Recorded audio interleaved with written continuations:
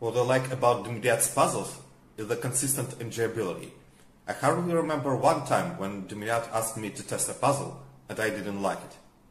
When it comes to Dumediat puzzles, they always make me think nobody asked for these genres to be combined, and yet somehow they always feel cohesive and very enjoyable to solve.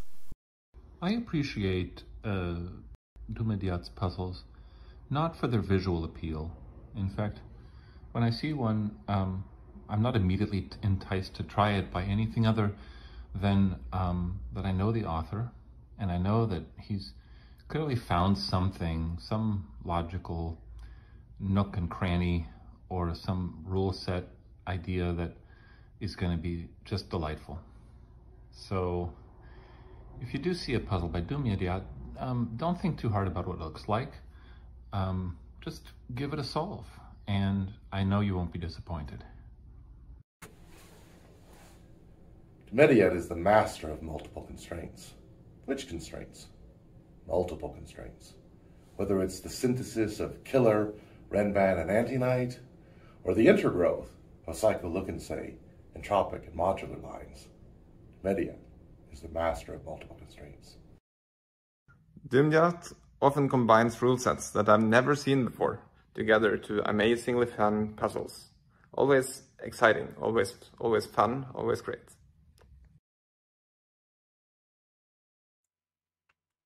Hello everyone, and welcome to the Dumediat special, Setter Spotlight. Hello.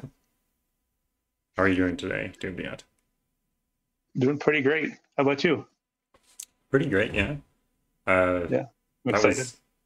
That was a bizarre circumstance with the intro video. The first just Chameleon's video played out of my speakers, and the rest of them played in my headphones, and I was like, what is happening?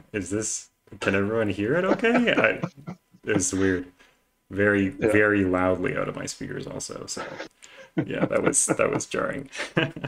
We're all awake for the interview, I guess. Yeah, I guess so.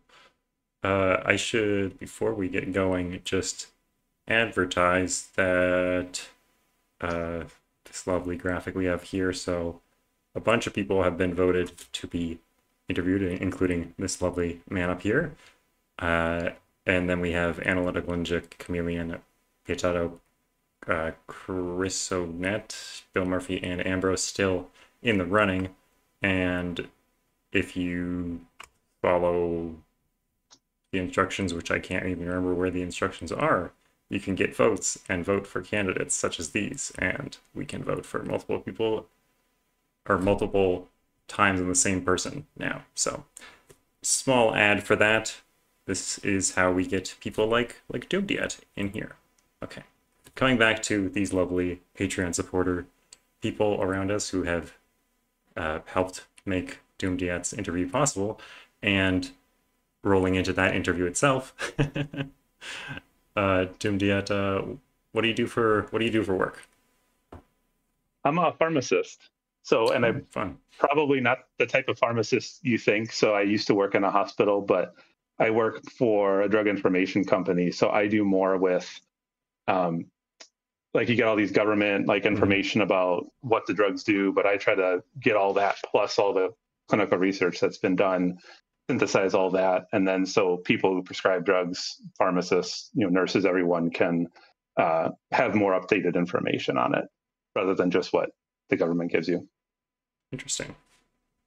That's a cool job that I didn't know even existed. So good to know. Yeah, most people, it's like there's only like 2-3 companies in the U.S. that even do it. So yeah, right. Okay. A little bit of a niche area of it. So whereabouts in the U.S. do you live? Northeast Ohio, so Cleveland area.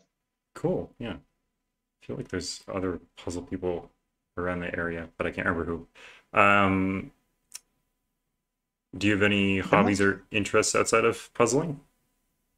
Yeah, so I play chess quite a bit. A little bit of bass guitar when I have free time, which isn't very often. I have kids that are 6 and 8, so I don't have a ton of that. But most of what I do have is spent making and setting puzzles and solving them. But I also do a lot of stuff outdoors, like hiking, biking, that sort of thing. No longer running, but try to get outside. Yeah, running kind of sucks as someone who It does. recently gave up running. Uh, Yeah. Everyone says it's great, and then you do it for a while and yeah, it feels great, and then after a while your body's like, stop it. Especially yeah, when you're get a little closer to my age. yeah. And depending on the weather, I mean, if you're running outside, that is the weather sometimes just really Yeah. affects how well you can run outside. Yeah, Northeast Ohio is either winter or it's like 90 degrees. There's Yeah, not a lot of in between. no good time to run. Exactly. How do you balance puzzling with the other things in your life, including your children? Which, yeah, that would Yeah, be a hard balance for sure. it is difficult. Yeah, it's a lot easier now that the kids are getting a little older and actually interested in puzzles themselves. My son is like trying to solve like Philomeno style puzzles, so like I'll give him like, and my daughter does like 4x4 and some 6x6 Sudokus. Fun. So we do that a little bit together. But yeah, sometimes I don't do such a great job balancing. Like it creeps into work life or it creeps into other things that it shouldn't be. But something that you're passionate about, that tends to happen. You just have to occasionally take breaks and figure out like what's priority at the moment. Can't always Hmm. be puzzles, even though usually want it to be. Yeah, exactly. Yeah, that's great. I love seeing whenever people say that they've solved puzzles with their children or set puzzles with their children. It's great. Yeah. It'd be fun to set it at some point with them. I'm still trying to get my daughter to stop guessing. Yeah, That's probably a 4. yeah. Still trying to get my fiance to stop guessing too. So, uh, Yeah. yeah, We're talking about Sudoku, right? yeah, yeah. I'm just kidding. Do you have any pets other than your children? No, we don't have any pets. Uh, We were a dog family, but we had right. I haven't had any pets for about a year and a half now. Oh, okay. Do you have an unusual skill or talent? I don't know. I don't know about anything like unusual like that. Um, can't think of anything off the top of my head. Okay, People no were worries. asking about the children. Yeah. Speaking of things that you probably can't think off the top of your head, what was the last thing you felt that was unpleasant? The last thing I felt was unpleasant, like in general. Like that you felt with your hands that was unpleasant to Oh, touch. hmm. Well, I have kids that are 6 and 8, so that comes up often. They were making I don't know, those like, I don't know if you've seen these things. They're called Betos, but they're like these tiny little balls that when you put them in water, they end up growing. Oh yeah, I saw And one of those just the other day for some yeah, reason. Yeah. so my kids had the container of this that they were using like for my son likes like stimulating stuff like that. So we had it so it was a bunch of colors. So when you turned it upside down, like the colors would shift. Right. And he we lost it, and then he found it about 3 years later, and then opened it, and we Hmm. had to clean that up, and it was pretty disgusting. It was like this weird sludge that was in our basement. So Oh. yeah. Uh, okay, another kind of interesting question. I mean, I hope all the questions are interesting actually, but if you were to be interviewed on a different topic, what would you choose? Hmm. Probably. Huh. I do a lot of work with diversity through my employer, and it's something that's not just specific to where I work. So I usually like talking about those types of things. So that's probably the topic I would pick. It is a very interesting topic. Probably could. Yeah, we write a lot of most of the stuff that I do with work is all written words. So you're kind of like always unsure who your audience is because there's like Right. millions of people looking at it. So we've done a lot of work with trying to make it so we're using the right language. Hmm. So, but then something else that I'm passionate about. Well, that's always good to hear that people are passionate about that. All right. Maybe we'll do one more touched question. What's something you've never touched but you think might be quite pleasant to touch?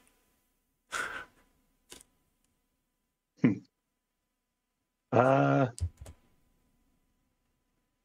don't know.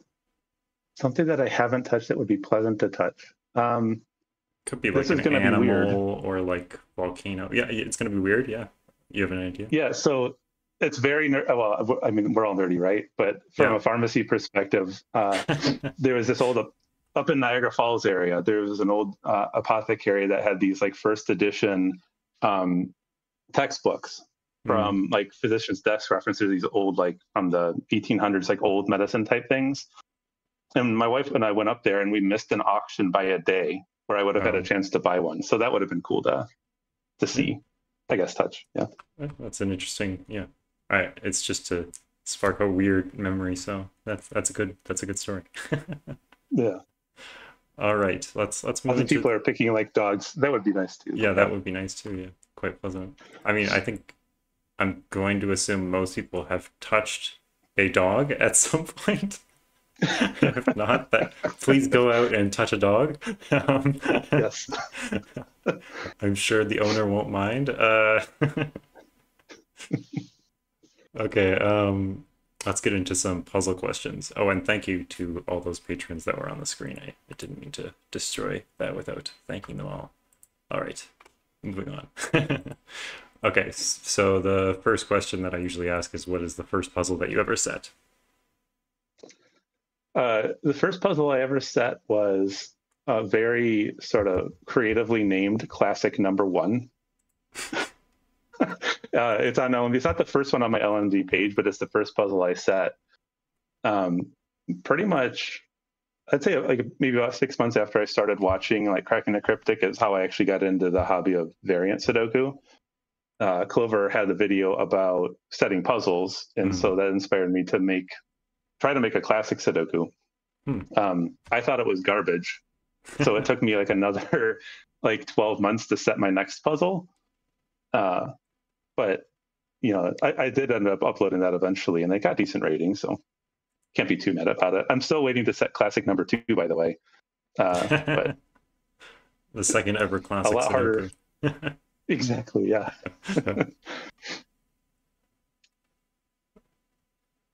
Yeah, for sure. It's a different thing for sure to set classic Sudoku than variant Sudoku. Like it just is a different thing. Yeah, I don't know what it is about it, but I have a few like classic Sudoku ideas and things that I've tried, but it takes me at least 5 to 6 times the time and effort to make one of those than it does to make like any variant Sudoku. I don't know what it is or what it is with my brain, but I feel like I'm decent at solving them, just definitely not setting them.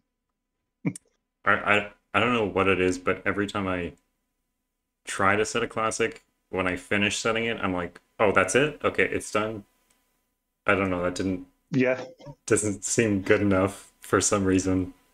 I don't know. That's my experience too. It's always anticlimactic. It's like, oh, I guess the digits are done now. Yeah.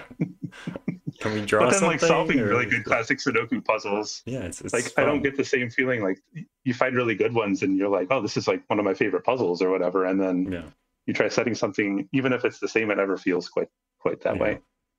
For sure, there's a different feel, for sure. What was the first variant Sudoku you ever set? That's a different question. That's my the first puzzle I have on LMD. The rotational symmetry intentionally misspelled. That was there's a little bit of a funny story behind that puzzle. It's the classic. People have talked about. I know on this channel and elsewhere, setting for Simon from CTC. So it's kind of like, once I watched enough of it and I felt comfortable solving a lot of them, I was like, oh, I could probably set one. And minor spoilers, or maybe major spoilers for people who haven't solved it, but that was the height of set on cracking the cryptic when like every other feature was a set puzzle, and they were kind of getting increasingly bizarre. And you start with a Fistula ring, and then you move on to like some of the imbalanced sets that they did. And so I was like, I bet I can come up with something like that. So I created that puzzle with that mindset to say like, oh, I bet I can make a really cool set.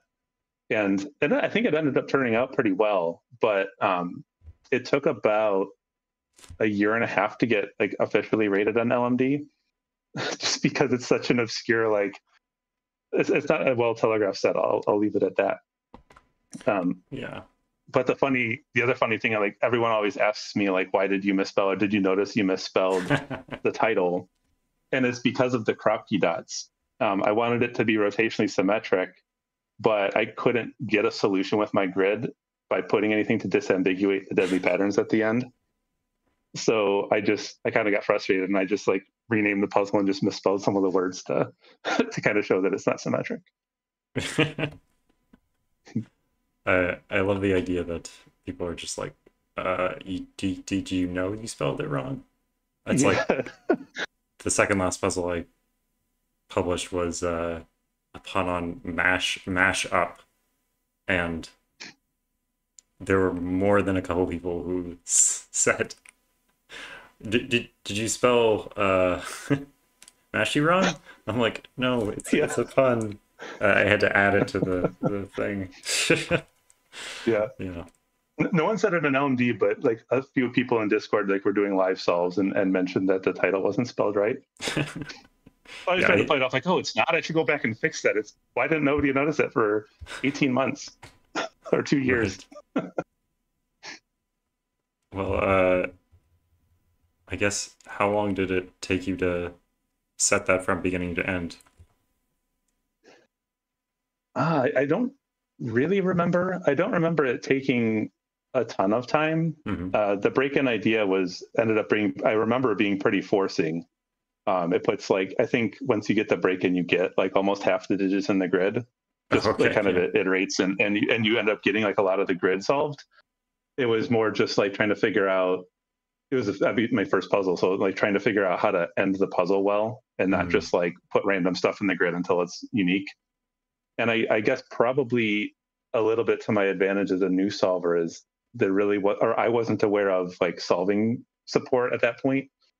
So it was all sort of trial and error and actually trying to figure out like, okay, what can I see at that point? Being more of an intermediate setter, like that I can put in here to make this unique. Yeah. And so that's where those dots came in at the end. I probably could have done something differently in the mid solve and not needed the dots, but here we are. Yeah, it becomes a problem later as a advanced setter when you don't even have to use the computer tools to just see where the unique solutions lie. You're like, oh, if I just put this random thing here, then I know it's going to solve. But yeah, stopping yourself from doing that and making it actually interesting is the tricky part. Yeah. Yeah. You also get the impending sense of doom at the end of the puzzle where you're like, this is going to be a deadly pattern, isn't it? Yeah. And then like at the end, he's like, yep, it's a deadly pattern. Yeah. I got to go back.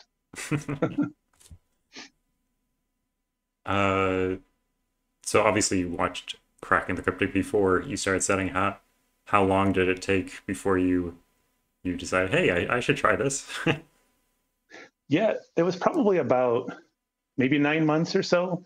I started watching it actually just before the pandemic started. It was actually some of the crossword puzzles that they were doing at the time were coming up on my recommended videos on YouTube. And then at the time, I was always kind of loosely interested in classic Sudoku anyway, like solving it. And then I noticed that they had a couple Sudoku videos. And so I started watching those. And then, I was like, oh, I'll get back into solving Sudokus. And then slowly ended up deciding to try to set it. I think, I don't remember exactly when those How I Set Sudoku videos started on their channel. But it was around that time when I started. I always had this thought that like solving puzzles, was kind of a nice like downtime activity, but setting puzzles was some sort of like high academic, like people sitting in like leather armchairs, like with, trying to like come up with these ideas to set puzzles. And it was like some really like lofty, goal to be able to actually set something like that. But I was kind of surprised and I think Mixo mentioned this during his interview. It's just like, it's much more similar to just setting a puzzle than like any other hobby would be. Like, I'm playing bass guitar, like I can play a song, but I can't like write a song. Yeah. So it's a lot, I think, closer in this hobby than it is in a lot of others. Yeah, and it's fun by itself, I think, in a different way than solving is, but it's still just as fun. What was I gonna say? I had a thought. Oh yeah, the leather armchairs and stuff. I think some of the setters' names that were featured a lot early on, like in the pandemic, seemed to like lean more towards that also, like that vision, like Ard van Vettering and like, oh, like these fancy names of fancy people. Yeah, they sound like old, like classic, like literature authors, and that where it's just, not having known these people, because I wasn't active in the CTC Discord for quite a while, even when I started setting.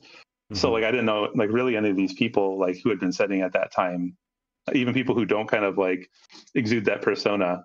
I still kind of had that weird image in my head of like, this is what it takes to make a good logic puzzle. Right. Yeah, I'm sure there is a fair number of fancy armchair people as well. So it might be. Yeah, there might be. Yeah, but it's definitely more accessible. I think, for sure.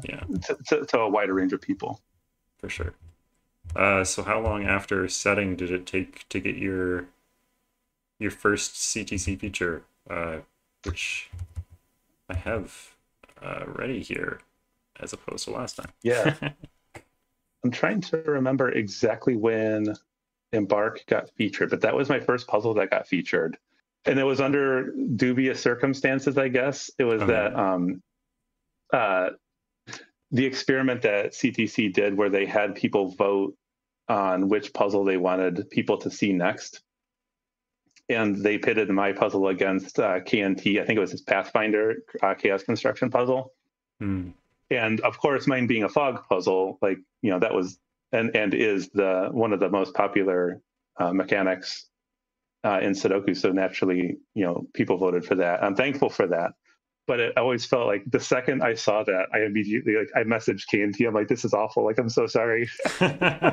Like, what? And then also like kind of the person whose puzzle got featured the day before, like nobody commented on this person's puzzle. They were all commenting on, what they wanted to see the next day. So it kind of felt bad in a few ways. But it's water under the bridge at this point. But yeah, I think to answer that question, I'm trying to see when it actually got featured. I think it was January 2023.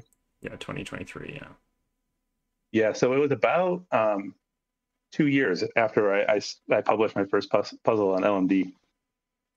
So it took quite a while. Yeah. Not for lack of trying. I think I sent in maybe 8 or 9 puzzles into them. That didn't end up getting featured for whatever reason it was. And then this puzzle actually, I think, got recommended by a bunch of people. And so this wasn't one that I had set in. So it seems to be kind of true what people say about, they tend to favor outside recommendations more than self-recommendations. But for sure they do, I think, at least. I have no idea. Yeah. You never hear anything one way or the other. So you just kind of hope. I was like at the point where I'm like, maybe like something with my emails, like are getting blocked or something, or, but honestly, I wouldn't put it past them to just block some people who email, because like, yeah, honestly, I bet they get way too many emails from certain people. I can't imagine just like the number of emails they must get in general. Like, yeah. I mean, I think with my university email, I think I have probably a good what is the word, like, contender for number of emails in a single day, or per day, because I've been through so many departments that I still get all their emails. I'm on all the mailing lists and they just keep sending them. You can't get off the mailing list, so just get like 100 emails a day for no reason. Right. Yeah, so stupid. Anyways, yeah. But yeah, it was like, I'll kind of speak candidly about that whole like mindset of like it going 2 years before, because like you see some people like, when you're setting, it seems like they start setting puzzles and they get featured immediately. Right. And those types of things start thinking in your head a little bit, or in my head anyway, about like, these people are like must be better solver or setters than I am or whatever. But it was funny because around the same time I started actually really getting serious about setting and actually setting like frequently. It's probably about May 2021, maybe a little bit after that.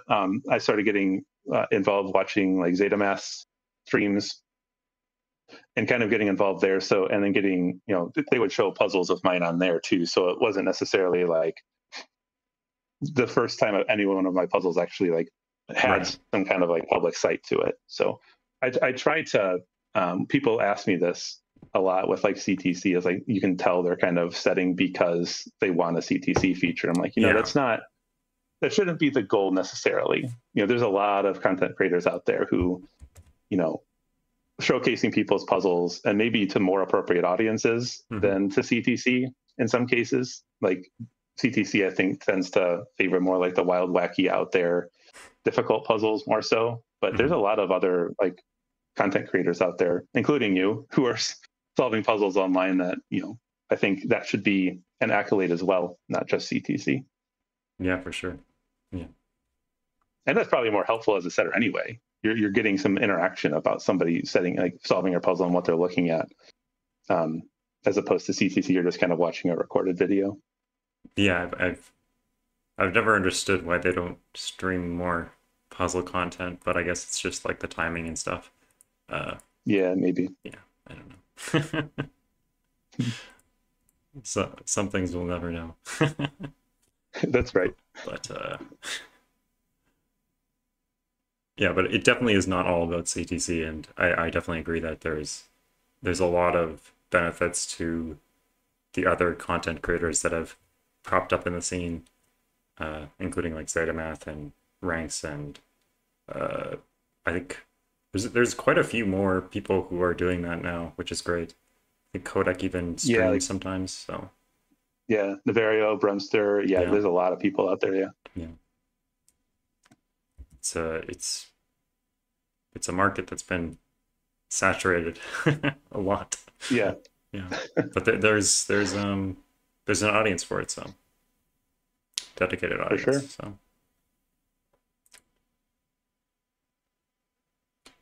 all right, so let's roll down to someone's question.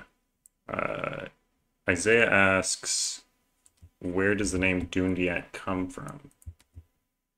Yeah, some people know this lore, but it's so maybe almost 20 years ago now. I was in college, and that was sort of the height, if anyone remembers, for online poker. Like back in 2003, there was like that World Series of Poker, and what's his name, Chris Moneymaker, I think, like was just a random nobody who ends up winning the whole thing. And then everybody started playing online poker because they wanted to be the next Chris Moneymaker. So I was playing online, and I was in some kind of, I forget what style of poker I was playing, but I ended up bluffing and winning a pot because I ended up hitting cards I needed later in the hand. And the person called me a dumb idiot, spelled like my name is spelled. And he kept saying it over and over again, like while we were playing, and he finally like left the table. And that was back when you could like, swap tables and play multiple tables. I think you probably can still do that. But the guy kept losing money to me during like all these hands. And so I figured, well, this guy's like mad now, and he's just going to keep trying to bet me out of pots, and I'm going to win a bunch more money from him. So I changed my username to Dumb Idiot, spelled that way, and then followed him around a bunch of poker tables, and he kept like getting more and more angry and losing more and more money to me. So I ended up sticking with it. And I eventually learned that like once there was more like Twitch streaming, I was taking chess lessons, and people were very uncomfortable like calling someone a stranger on the internet Dumediat to their face. Right. So I changed the pronunciation to Dumediat. I was like, you can pronounce it that way. And so one of my chess coach at the time, if I was playing well that day, he would call me Dumediat, and if I wasn't, he would call me Dumediat. Like so. Yeah, that's amazing. I still go with that. That's great. I answer to both, if anyone's wondering. That's a great story. Yeah. Helioplox, is that how you say that name? Heliopolix? I would say Heliopolis in my head, but I'm actually not sure. Yeah, I'm not sure either. There are some names which I just have taken for granted and have never actually said out loud. Relatable. He asks a very poignant question. Why you set puzzles? Yeah, that's a great question. I can't believe I never thought of that. I set puzzle because, I mean, I've always, like I mentioned, I've always enjoyed solving puzzles, and once I started setting them, I started getting like a lot deeper appreciation for just like kind of them and trying to get a better understanding for what kind of logic goes into some deductions, what's available. Like, you know, there's a lot of things that have been explored, a lot of things that haven't been explored. And so I've been in academia most of my career. So like I always have this learner mindset. So part of the reason I like setting puzzles is because I like solving them. And I always feel like the best way to learn something is just to play around with constraints and like figure things out that way. That's the way I've learned best. And so, but I also set puzzles now that I've kind of gotten more comfortable with it, and I feel a little bit more proficient at it. You know, it's fun to share puzzles with people. I like making puzzle gifts for people. Mm-hmm. And so I think that's kind of a nice way, especially in our hobby where, you know, you can connect with people and, you know, meet people through this type of thing on Discord. I tend to have a hard time like on social media, like reaching out to people and like forming connections that way. So that's been like a really fun way, an easy way for me to be able to sort of dive into the community and kind of be more active that way. Yeah, that's a great part of this community for sure. Sorry, but okay, everything is back to normal. There was a bit of weirdness with OBS while you were talking, but I listened, and I'm sure everyone else listened. I'm curious if did Dumediat cut out at all, guys, during that little bit? Because I could hear his audio the whole time, but I'm not sure if you guys missed something. Oh, I see. Yeah, someone said I left the screen. Yeah, but I'm back. I feel like you could hear him the whole time because I could hear him the whole time. I think my Wi-Fi is doing a little bit of a not great. Video did, but not video. Audio. Okay, thank you, guys. I'm not sure what's going on, but hopefully it chills out. Speaking of the birthday puzzles, MicroStudy asked, "What's your secret to turning out birthday or other gift puzzles, and are they all somehow incredibly personalized and have a lot of thought put into them?"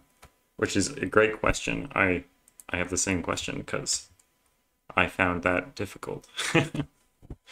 Yeah, I think it was just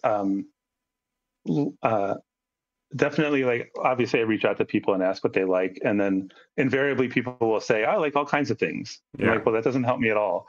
So I started asking like, what don't you like? And that also wasn't helpful because most people say nothing. I'm good with everything.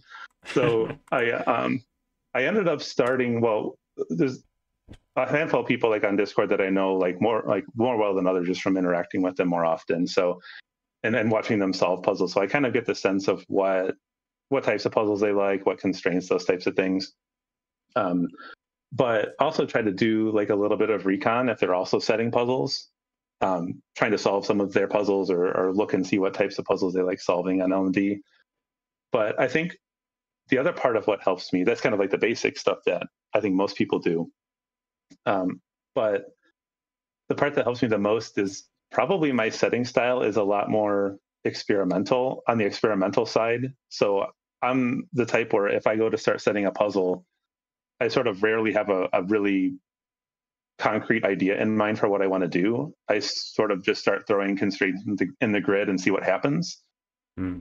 And what I've tried doing is taking, like, some setters have either invented constraints or played around with different constraints that they maybe do little tweaks on it. And so I'll try to set a puzzle using that same constraint and see what I can come up with and then share it with them. And a lot of times, people really like that. Seeing someone else set something that they've created, or took the time to actually learn the constraint and share something about it. So, and that tends to start conversations like I said, on Discord, even if they're, just connections you make, building your puzzle friend circle and all that. Yeah, for sure. And plus, I enjoy that type of thing anyway. Like, that's one of the things that I enjoy most about the hobby too. So, that kind of helps, I think, with maybe the quality that comes out of them. I mean, I guess it feels quite obvious now that you say it. Like, just think about what you do for Secret Santa and apply that for every birthday. And Secret Santa is really fun to set for, so... It is, yeah. So then, it makes sense.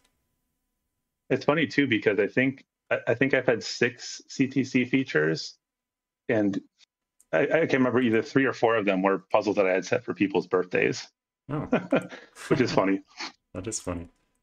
Palfly asked, have you ever had a birthday puzzle be non-unique? I guess we could probably apply that question to general, like, have you ever published something that was accidentally non-unique? Yeah, so fortunately the answer to both those questions is no, because probably that's my biggest fear as a setter, is especially as a birthday gift. Like, here's a puzzle, and then they send it back like, yeah, this has 2 solutions. It should be like the worst feeling in the world. I tend to get some of the puzzles I set are like basic constraints, so I can test it with a solver just to make sure that it's unique before I send it out to testers. Right. But I usually test solve my puzzles 4, 5, 6 times before I send it out for public testing, or in this case, private testing. Like, I'm sending like a birthday gift out, I'll message it to people. So I usually try to maybe be a little bit overboard with it, but no, fortunately I haven't had that happen to me. Not that I said that it will, but now that you've admitted what you fear most, it will come true. That's right. What's that called? The self-fulfilling prophecy. Mm-hmm. That's right. Oh yeah, that's right, Malrog. I did get a feature out of that puzzle. Privy was the name of that one. Yeah. What does he mean by a failed birthday gift? Yeah, so it was. I think, I don't remember if they told me or if I had just figured out that they like German Whisper Renban puzzles. Mm-hmm.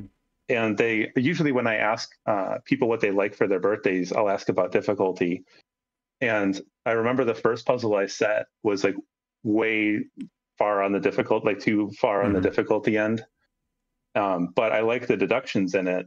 So, and I didn't want to I tried nerfing it a little bit, and it just it was kind of bypassing most of the logic I had found.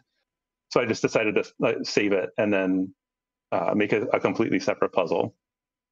And I still sent them both to Malrog, just to say hey, here's your birthday puzzle, here's your bonus birthday puzzle. And the harder one ended up getting featured. Nice. It's it also has the funniest thumbnail out of all of them. Because I took Privy as meaning the puzzle looks like in my mind, it kind of looked like 2 people whispering to one another, like the way that the lines met up. Yeah. And so I usually try to name my puzzles kind of after how they look. And I was like, I don't want to just call it whispers because that's, not exactly a unique thing. So I was like, I'll try to find synonyms for that. And Privy came to mind. But Mark, who solved it, took that as meaning like an outhouse. So the thumbnail is him just standing next to an old timey wooden outhouse. I thought was great. That is very funny. Yeah. I was gonna say I don't know if it's good or bad when you send someone like a birthday or a secret Santa puzzle and they're like, "Oh, this will take me months to solve." Like, Yeah, oh, right. okay. Whoops. Sorry. Yeah. Yeah, I usually get nervous if like I haven't heard anything in like a week or two. Yeah. You're like, did I overshoot difficult? Because I tend to overshoot difficulty on my Yeah. puzzles anyway. Um, is there any specific puzzle that was important for like your journey or your development as a setter? Like one that stands out? I think probably the biggest one for me was Spaghetti on the Wall. It was probably near my one of my first 10 puzzles for sure. But that puzzle was I had set 2 or 3 puzzles I think before that, and it was just kind of like dabbling and setting like I wonder if I'll like this, like just playing around with stuff in the grid. And then um, I was at that point watching a lot of Zeta streams, and he had pointed out sort of one of the, I'll call it secret properties of 159 puzzles, where any of the 3 cells in a 3x3 box basically act like an entropic line just based on how the indexing works. And I hadn't realized that about 159 puzzles before that stream. And so I was like, oh, that's pretty cool. And then I was like, right around that time, I don't know where I had seen entropic lines puzzles, but maybe it was something else that ZetaMath was solving or something that I had found on LMD. And I was like, I bet I could make a puzzle out of this. So, and this was when I was kind of barely active in the CTC Discord, mostly just on ZetaMath streams, and ended up setting that puzzle. I think Playmaker found it, sent it to Naverio, which is the first time I had even heard of Naverio and seen his stream. So saw that get solved there, saw it get solved on ZetaMath stream. Mm-hmm. And that was also my first experience ever watching somebody solve one of my puzzles, which I think is probably the thing that helped me the most, is actually watching people solve puzzles. And I think a lot of people have had that same experience. And so around that time, the Skunkworks was working on an entropic lines puzzle pack. Mm-hmm. And Romplanner actually reached out to me after solving that puzzle and said, hey, we're building this pack. Do you want to be involved with it? And so I got invited to the Skunkworks at that point. This is, I think, before it was a completely public server. Right. And started workshopping puzzles. I got a lot more feedback on my puzzles than I ever did before. You know, you put stuff in the CTC testing and you are lucky if you get like anything more than a check mark under your puzzle sometimes. Mm-hmm. And so this one was actually like, 10 or 12 people like looking at it, giving feedback on it, streaming the solve of it, like making sure everything worked, giving some like suggestions. And so that was what really got me hooked on the hobby, was kind of that experience of actually watching people solve something that I made and not just kind of imagining like, oh yeah, I got a puzzle rated an LMD, or, I've got, a nice comment once in a while. Mm-hmm. Actually having like a circle of people sort of sharing opinions and doing things like that. So can you talk more about, for people who might not know, the benefit of watching someone solve your puzzle? Like, why is that so important? Yeah, there's a few things. So normally when you're getting feedback on a puzzle, like if you're just posting it to the CTC Discord or wherever you end up posting it to get feedback, most people are going to solve it kind of on their own time. Mm-hmm. And they might send you a replay if they know how to do that or if they think to do that. But a lot of times they'll just say, yeah, this is 2.5 out of 5 stars. And, I like a couple of these cool steps. And that's about all the feedback you get. I think people in general in those servers don't like giving negative feedback unless it's like obviously needed, like the puzzle's not unique, or like I couldn't figure out how to solve this or something like that. So you're not getting a lot of constructive criticism. You're either getting, yep, this solves and this is about the difficulty, or you're getting, no, this isn't unique, and really not a lot in between, except for some people.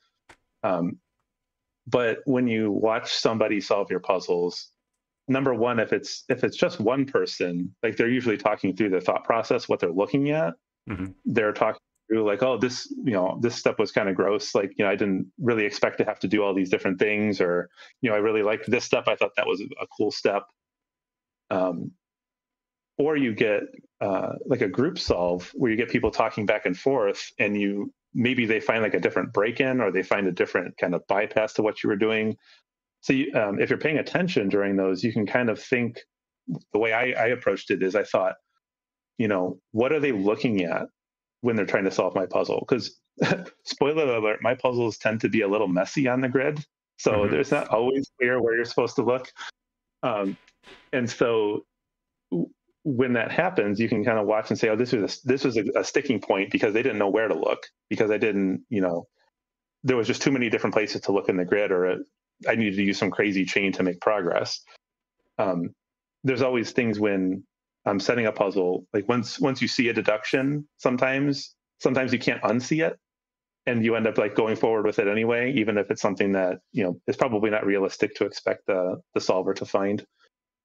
And that sort of stuff, when you start to see it over and over again as people are solving your puzzles, it sort of provides a little bit of feedback that way to help you grow as a setter. Yeah, for and plus sure. you get to like meet people and discuss things, and maybe they know something about the constraint that you don't. Like I mentioned, Zeta was mentioning that entropic property of 159. I wouldn't have probably figured that out by myself necessarily. Maybe I would have, but you get kind of these shortcuts shown to you that you can then use in your setting, and it continues from there. Actually, have a story about round planer and solving live and the benefit of that, which I'll just share quickly.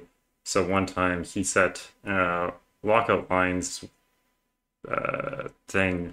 I think it was in lockout lines anti-night, and I was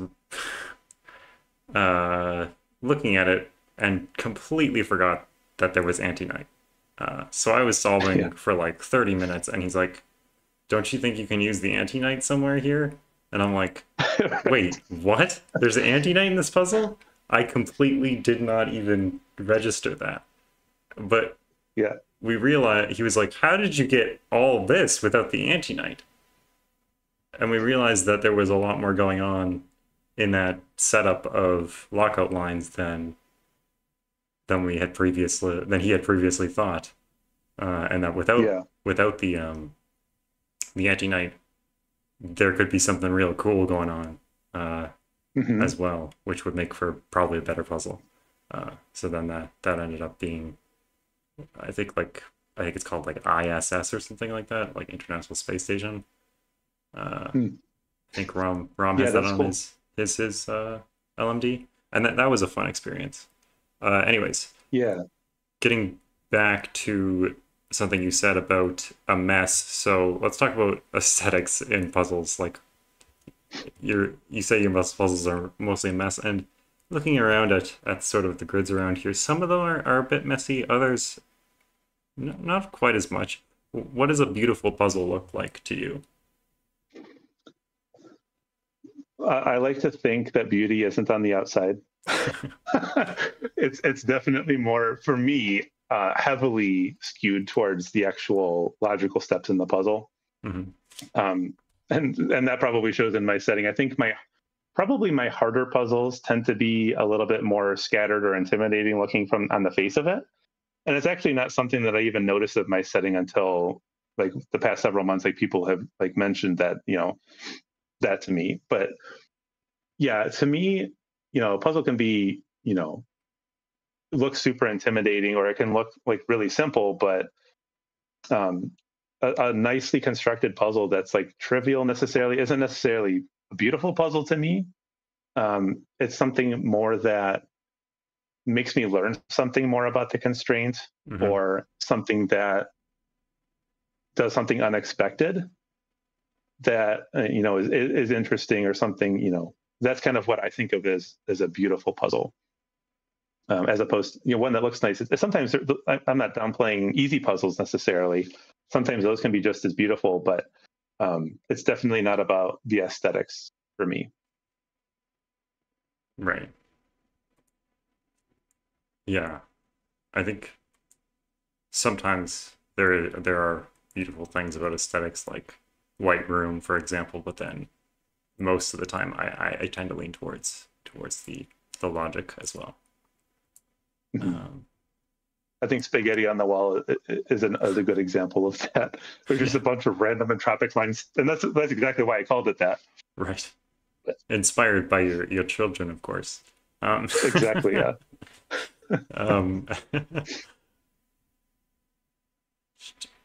When you're testing your own puzzles, are you looking for like bypasses, or do you not really care if there are like other ways to solve the puzzle? It depends on my mindset when I'm and probably the difficulty of the puzzle. Like if I'm intentionally setting a 1 or 2 star puzzle, I'm usually looking for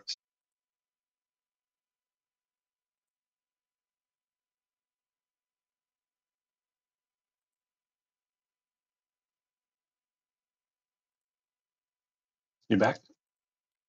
I believe we are back. Nice.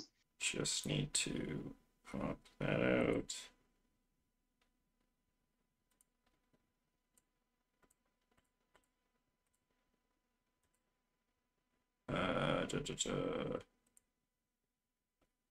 Is YouTube connected? Can you hear me? Yeah, I can hear you. Okay. Can the people hear?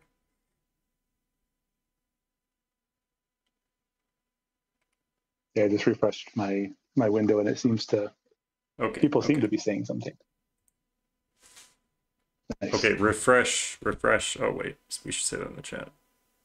Refresh page. Okay, everyone. It sounds like everyone. Okay, perfect. Yes. All right, we're back. Sorry, I shouldn't have hung up on them. You should. You got to upgrade. I thought for a second I used to have them as my phone provider, so they were like, oh, you can upgrade your plan. So I was like, oh, okay, sure. And then I realized that I don't have them as my provider anymore. So I was like, wait, no, I don't want to hear about these plans. Like, I have my own provider. So then I hung up on them, like, didn't even, like, say, like, oh, goodbye.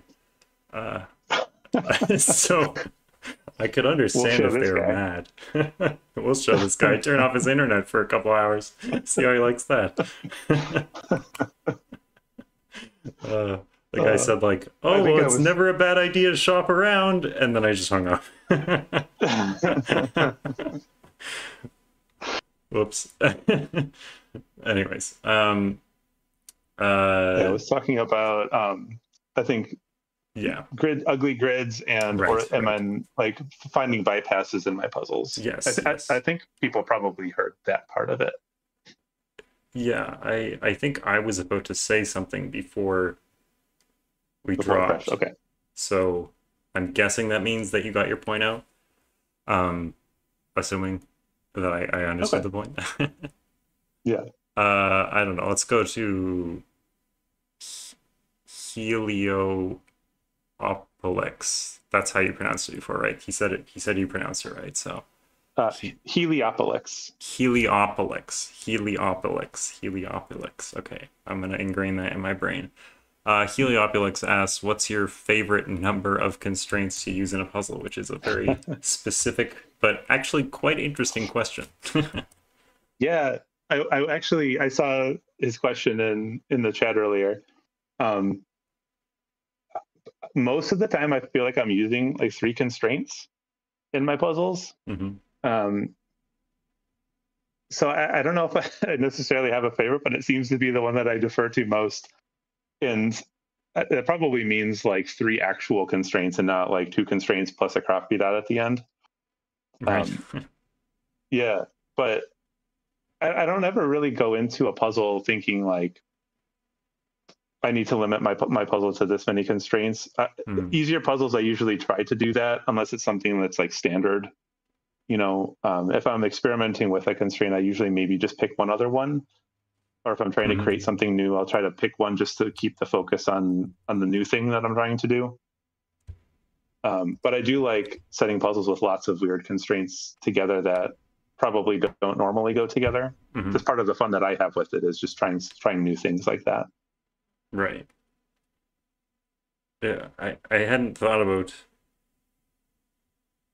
this question ever before, but it is an interesting one for sure. Yeah, it is also I think sometimes more challenging, at least for me, to try setting with just one constraint. I've heard a lot of people say like, please no more arrow Sudokus and things like that, but I tend to fall on the other side of it. I think it is a good exercise because maybe not we all, but I tend to fall into these, I'll call it a trap of like trying to set more and more sort of eccentric or esoteric type puzzles. Mm-hmm. And every once in a while, it's nice to take a step back and just try to like get back to basics and, you know, try digging deeper into like one constraint or something like that to try to set something. It was funny, like maybe last fall, I had set my first ever pure killer Sudoku after solving, you know, hundreds of them. I had never actually tried to set just a pure killer, even though I use killer in quite a few of my puzzles. And I thought that was a fun experience, you know, just trying to try to build something without having multiple constraints to work together to make deductions. Yeah, pure killer is such a lovely setting exercise in my opinion. Mm-hmm. Definitely would recommend if someone has not done that. It is good. You'd be surprised at how many different types of deductions you can put together with 2 or 3 cages. Yeah. And how easy it is to find something that you've never seen before. Mm-hmm. Anyways, well, not never seen before, but in a different way. You know? What sucks is when you see it in a different way, but other people just see it the same way as normal. Yeah. And especially with something like killer, like you make something and like, oh, that's really cool, and like, yeah, this is like the 19th puzzle I solved this week with this idea. that never feels great, but at least you kind of prove to yourself that you can set something with that. For and sure. I guess it gave me ideas for other puzzles too. Like, hey, I could use this type of deduction with, you know, these 2 constraints, which kind of behave like killers. Right. That's interesting. We already talked about puzzle names, so we can cross that off the list. What's a piece of advice? I do ask my kids to name my puzzles too, really? Sometimes, by the way. That's cool. That's a good idea. They always see things like I say, what does this puzzle look like? Or like, what would you call this? And they'll say something like, that's half the time they'll say something that's just nonsense, but the other half they'll actually give me a good idea. Oh, nonsense makes a good puzzle title too. It does. What piece of advice what is a piece of advice you received early on in your setting career that really helped you? And is there any advice that you'd like to offer others? Yeah, I think it probably wasn't super early, but it was something that really helped me was I think I don't remember exactly where I heard it or who gave it to me, but it was along the lines of, you know, kind of what we were just talking about with making really complicated puzzles, and trying to make something that's cool because it's complicated isn't always the best approach. Yeah. You know, like shoving 5 constraints in a grid, or like making some really obscure rule set that like forces everything to happen. Trying to back off and make it so it doesn't take the solver 35 minutes to understand your rule set, and just trying to set something simple that has like interesting ideas in it.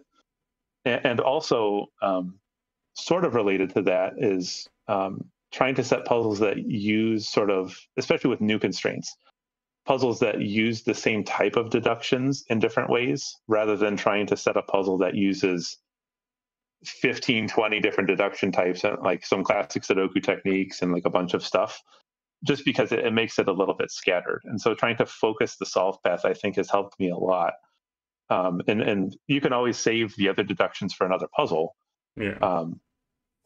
But, you know, there's a time and place for, you know, complicated ideas, and, you know, but that I think for me, making sure that wasn't a focus for every puzzle that I made helped me a lot in trying to focus and sort of come up with ideas that don't rely on complicated rules. Speaking of complicated rules, do you feel like you're good at writing the rules to your own puzzles?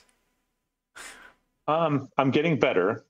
I always ask specifically when I'm asking for someone to test my puzzle, like, can you please look at the rules and make sure that they make sense? Like what doesn't make sense, what could be clarified. Mm-hmm.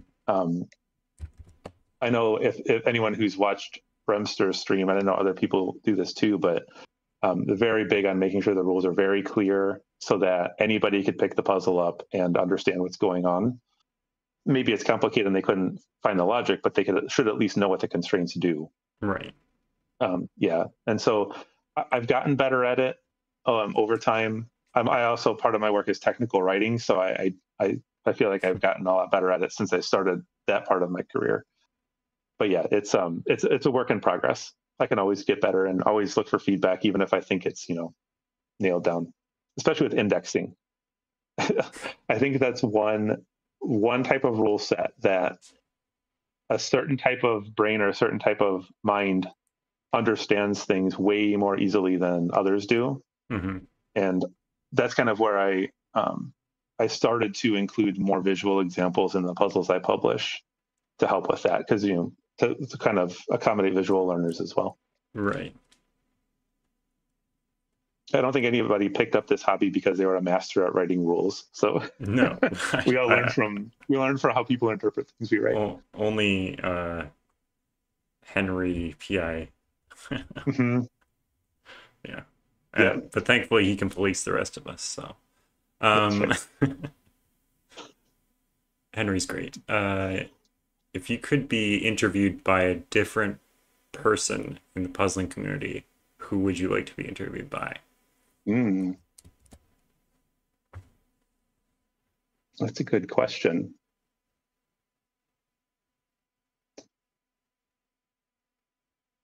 It's probably somebody who doesn't. That's a really good question. I know the answer. It's not going to make people happy. I would love to hear what Scorp thinks about my puzzles, really. No, I don't. That would be an epic interview.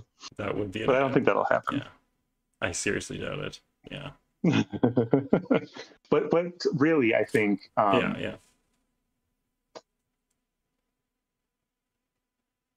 Probably somebody like somebody that actually is entrenched in sort of that in rule sets, and somebody that would interview based on the side of puzzles, that like the actual like accessibility for puzzles, and like how do you make a puzzle solvable, well, not solvable, but understandable by someone who's never solved the Sudoku before. Like somebody who's actually an expert in that and could dive into those conversations, I think would be interesting to hear. Yeah, that would be interesting. I want to hear that interview.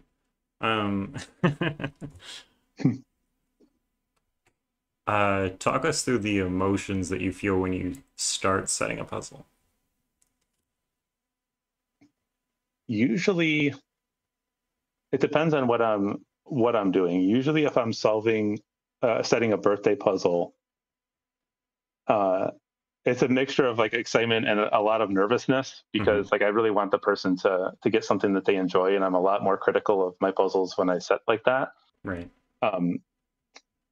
Versus if it's something like in Discord server, like in the Skunkworks, during some of the live solves, we'll start to have discussions of like really cursed rule sets or like really weird ideas that people have. And so trying to set something like that, it's more of almost kind of like you're doing this just to prove that you can do something. And so you've got like, I bet I could make this puzzle and make it not cursed. And like, so you've got this sort of chip on your shoulder while you're setting it. Right. So I think it's a little bit of a mix of both, but I think I prefer the sort of setting for individual people and just having that kind of like excited nervousness while you're trying to set a puzzle like that. Right. Keeps it fun. I guess related to the idea of making something ridiculous, Playmaker asked, what is the most BS rule set you've ever thought about once and actually set it? Well, I guess There's a couple. So the most BS singular rule set, like just on its own, has to be the Psycho Look and Say puzzles. Just because it mixes up like so many different weird thoughts about Sudoku, like with the box indexing, and also look and say isn't necessarily a wild constraint, but it's just something that not a lot of people are used to. And it's kind of like what I think MicroStudy said in the intro, like nobody asked for this. So like that's probably the one that I've set. I've set a handful of puzzles, some with Belsita, and some other people have actually picked up puzzles, like Heliopolis and Glum Hippo started setting some puzzles with that constraint too, which was really cool. So it ended up having a little bit of legs. It got a CTC feature, which Mark absolutely hated that puzzle, but it's fine. But definitely the most BS puzzle that I've ever set is In the Throes of Chaos. The puzzle I set for Secret Satan this past winter. It has 3 solves, and it'll probably stay that way. And I think the person I set it for still hasn't solved it. But the prompt that they sent was a lot of constraints that I had never heard of, or a lot of pencil puzzle genres that I had never heard of before, like Cairo, Stone. A lot of the they're not necessarily obscure genres, but they're just ones I had never set with. And another one was Kalkidoku, which I thought, that's something that's at least close to killer, and I've set quite a few killer puzzles, so I can probably make something like that work. And so I started looking into Cairo. I don't even know if I'm pronouncing that right, but it's basically one where you have regions in the grid, and you have to move clues into the region so that each region has exactly one clue. But as you move the clues, they leave a path behind them, and none of the other clues can cross that path. So you have to it kind of ends up being like a placement puzzle where you're moving stuff around the grid and making it all fit into the different regions. And so I said, what if I made a Kalkidoku puzzle where the clues were in the grid and you didn't know what region they belonged to, and so you had to move them into the regions? So I started setting it, and I was like, they also like Shimaguni, and I like Shimaguni, so I want to make the regions also have follow Shimaguni rules. So as I'm setting this puzzle, because it's Secret Satan, I'm in the mood to make something like way more wild than I would never make for a puzzle I'd publish. And so a lot of times my approach for something like Killer is I'll leave the clues sort of as ambiguous as I can. I do this with Sandwich. I do this with a lot of genres that need sums. I'll leave it as ambiguous as I can. Maybe put a greater than 10 clue or something like that, or I know it's a double-digit clue, and go as long as I can setting the puzzle without defining that clue. Number one, I think it's interesting to set like that, and number two, the puzzles are less likely to break halfway through if you haven't defined the clue yet. You can kind of make it what you want when it's convenient. And the funny thing about this puzzle was I got about to the halfway through all of the shading and region building and clue moving without defining any clues. And I said, why don't I make it a cipher? And so the whole back half of the puzzle, or the back 2/3 of the puzzle, because the digits weren't placed yet, was just keeping them ciphered and trying to figure out ways to maintain ambiguity throughout the whole puzzle. And it requires some very cursed steps, or one cursed step in particular, to figure out what all the digits are. But that was kind of how that puzzle came to be. Wow, that's interesting. Yeah, I was surprised that I was able to I didn't expect or necessarily want to maintain ambiguity like that, but I was just laughing while I was setting that puzzle out loud to myself. I can keep this ambiguous the whole time, can't I? So it was fun. I love how one of the 3 people who solved it writes, the rules are quite weird. Yes, yeah, they're paragraph long. Yeah, there's a surprising number of comments on my LMD page saying things like delightfully weird or something like that. And I think I've sort of subconsciously adopted that into my persona as a setter. Just do some weird stuff and see what happens. Yeah, Playmaker's right. At least there's no toroidal constraints in that one. Yeah.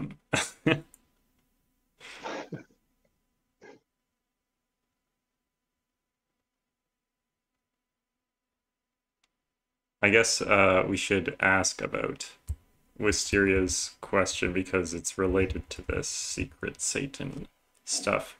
Wisteria asks, you've set Evo pencil puzzles for secret Satan, 1-star killers for artisanal Sudoku, and seemingly everything in between.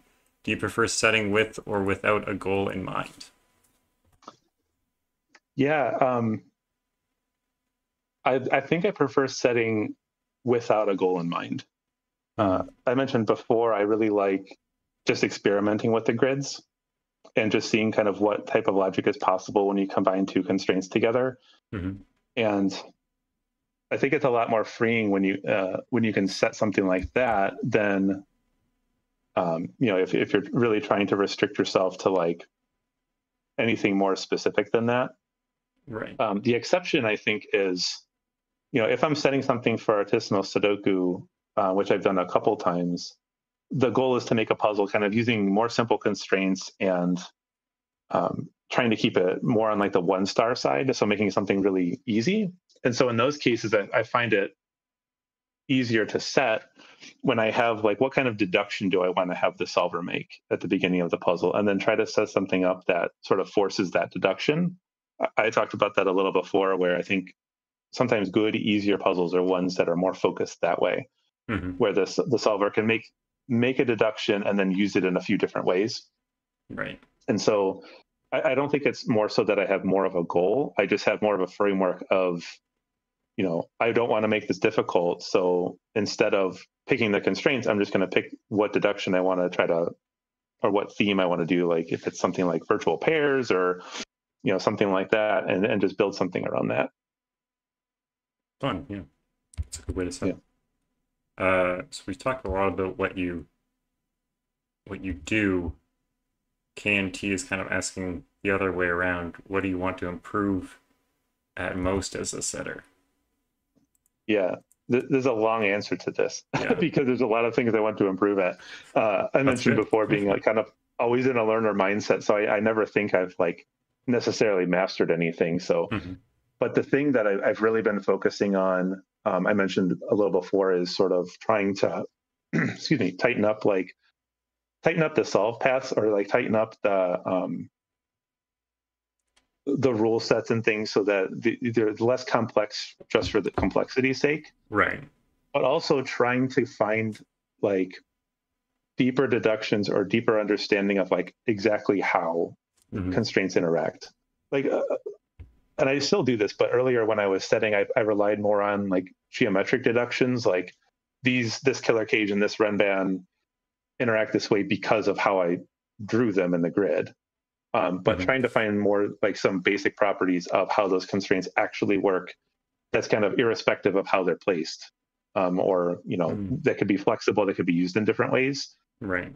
There's a lot of setters out there that I think do a really good job of that. And so it's just something that I've tried to focus on, mostly by actually solving more difficult puzzles and trying to, stop and ask why things are actually interacting the way they are. One way that's helped with this, and I think it's actually KNT maybe who mentioned it, and probably others on one of your interviews with them, is that they just started like throwing away puzzles that they had started setting, and they're just like starting over with a new grid, and kind of using what you've learned from that, setting that first puzzle and making kind of a more polished version of that puzzle. Yeah. And I actually did this by accident the first time. Speaking of birthday puzzles, it was the birthday puzzle I set for Math Pesto in 2022, where I was setting a puzzle on my laptop and didn't realize it was unplugged, and got near the end of it and my computer shut down, and it was setting in Penpa, so I lost the entire puzzle. And so I had to go back and try to recreate. I had the break-in kind of already, but none of the rest of the mid-solve. Right. And I found when I was setting the mid-solve, like I had discovered some things about the constraints as I was setting the first time, but I found that I was actually able to kind of more deliberately put those things into the puzzle the second time around.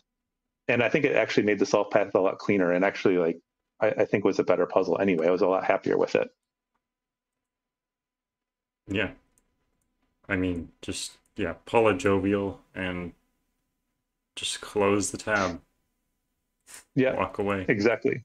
And it's funny because I think some people probably do that in a different way. And I'm not advocating necessarily to do like throw away your puzzles. I mean, maybe it's a good exercise to do to help practice like detaching yourself from, you know, certain ideas and trying to see if you can do something better. But I tend to be someone like, once I set with a rule set, I don't often set a lot of puzzles with those rule sets. Yeah. I'll set like 1 or 2 and then try something else. And so I think if you set like 10 German Whisper Renban puzzles, you'll kind of end up with, by the time you're done, you'll end up with a more refined puzzle. You don't necessarily have to throw all the other ones away. I'm a big advocate for just, you know, put stuff out there, let people give you feedback on it. And if it's terrible, it's terrible. If it's not, you know, you found something cool, then share that with people, you know. Detach yourself from the percentage on your LMD page if you can. Right.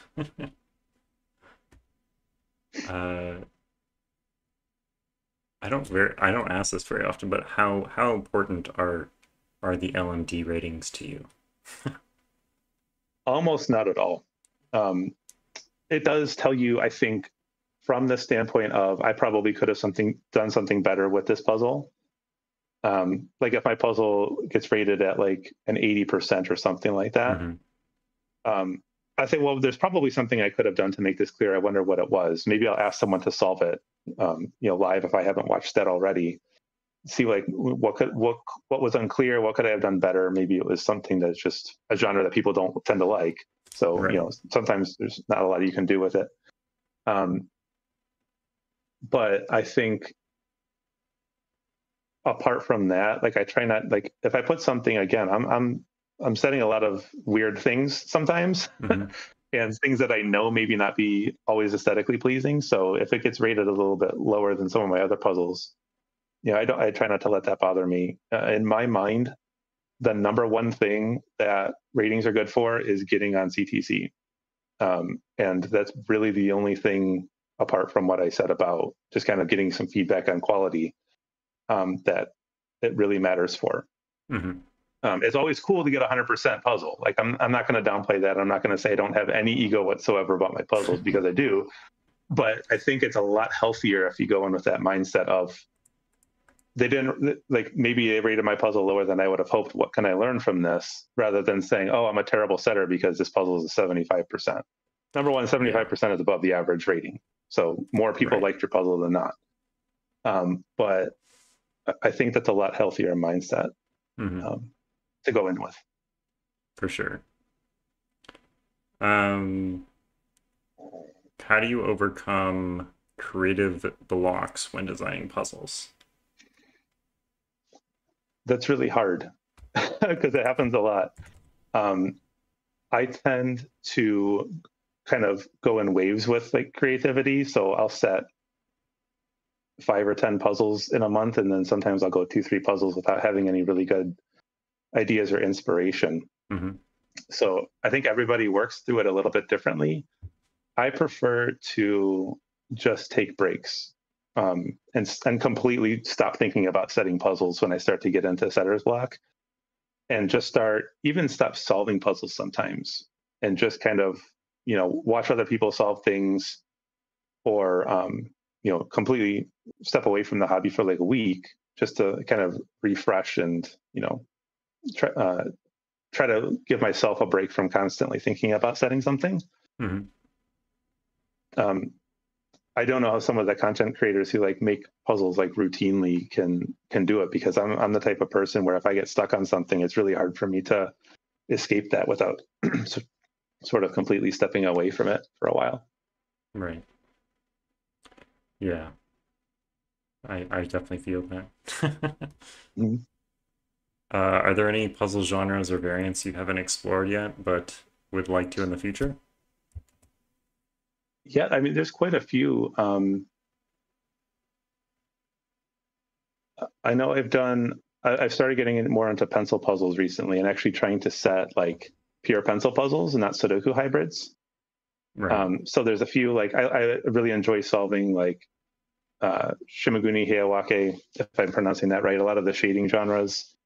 So I've been trying to get into actually trying to set those, just sort of pure hybrids. Right.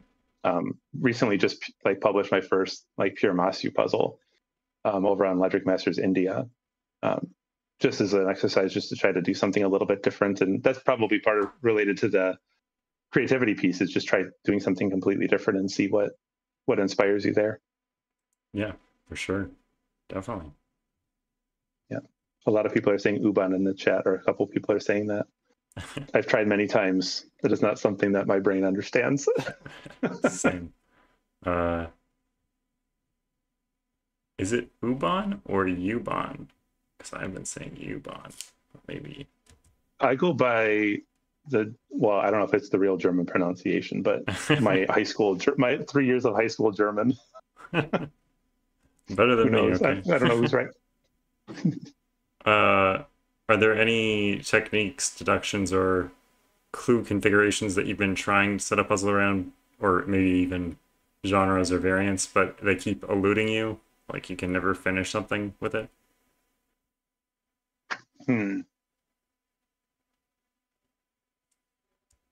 Nothing really stands out. I mean, a lot of the like single variant puzzles are things that I haven't really necessarily been successful with.